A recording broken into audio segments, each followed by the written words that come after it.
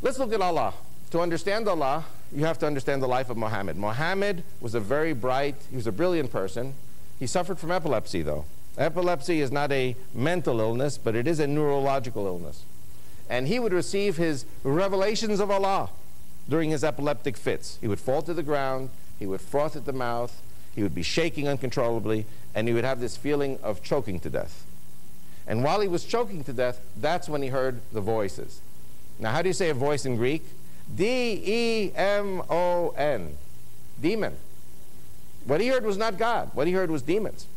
Anyway, so one day he comes to his wife and says, am I mad that I hear voices, or am I a prophet? And of course his wife said, oh, mon chéri, of course, you are a prophet.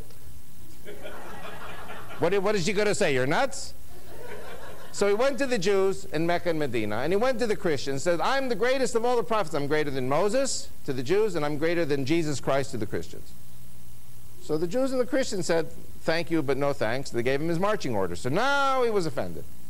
So now he said, you know what? I'm going to teach those Jews and those Christians a lesson. I'm going to do something that's going to be even greater than Judeo-Christianity. I'm going to create a God. They had 360 pagan gods. One was called Allah, Al-Ilahi, the moon god, the war god, the sword god. And what I'm going to do is I'm going to abolish all the other gods, 359 of them, and I'm going to crown, like in checkers. You know, you have the simple checker players, then when they get to the other side, you crown them. It becomes all of a sudden all powerful. Al-Ilahi, Allah, will be the greatest of all the gods on the face of the earth. He will be our monotheistic God. And he will be greater than the God of the Jews and the Christians. Okay? Now, if you've ever heard the call to prayer of Islam, they say, Allahu Akbar, Allahu Akbar. Now, CNN says that means God is great. Now, isn't it wonderful that we know, don't we know that God is great? But if CNN says it, better watch out. Because that's not what it means. Allahu Akbar, Akbar in Arabic means greater. Allah is greater. The God that Muhammad chose, this pagan moon god, war god, and sword god, is greater than the God of the Jews and the Christians down the street. Allah is greater? Who said he was greater than God before his fall? Lucifer, Satan. Allah is just another form of Satan. It's just another form of the dragon.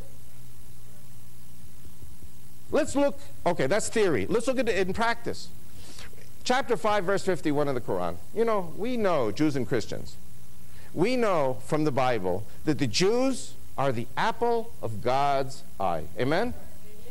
We know from the Bible that the Christians are grafted into the Jews. In other words, the Christians have chosen to be grafted into the apple of God's eye, which makes you all the apple of God's eye too. And God created an Old Testament for the Jews and a New Testament for the Christians, and together we are the apple of God's eye. Now, I have a question. Is God crazy? No. Is he a liar? No. Does he break his promises? No.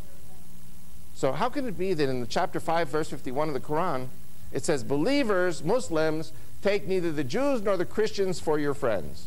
The Jews and the Christians are friends with one another. Whoever befriends them will become one of their number. Allah does not guide the wrongdoer. See, Allah doesn't like the Jews and the Christians. My wife, Rachel, monitors the Israeli Arabic radio service. She monitors the radio programs of Saudi Arabia and Syria and Egypt and the PLO and all these different groups. She comes home sometimes crying and shaking, and she has to take a sedative from the crazy vitriolic poison of the Muslims. And they say, for example, in their preachings in the mosque, kill the Jews, kill the Christians. Kill the Israelis, kill the Americans. Kill the children of the ape, and kill the children of the swine. Now, every Muslim school child knows that verse in chapter 5 of the Quran. The Jews are the children of the ape, the Christians are the children of the swine, and we are to be slaughtered together. That's what they preach. Every Muslim school child knows the verse. Allah hates the Jews and hates the Christians. Then there's a teaching from the Hadith. On the Day of Judgment, there will be a final battle, and Muslims will annihilate every Jew on the face of the earth. Doesn't that sound like Adolf Hitler? Didn't we say that Hitler was psychotic? Didn't we say that Islam was psychotic? How can you kill all the Jews? God has promised that that's not going to happen. But Allah says it's going to happen. Can Allah be God? On the day of judgment, there will be a final battle, and Muslims will annihilate every Jew on the face of the earth, and there will be some Jews who hide behind rocks and trees, and on that day, Allah will give mouths to the rocks and trees, and they will call out, "O Muslim pursuers, there was a Jew hiding behind me, come and kill him."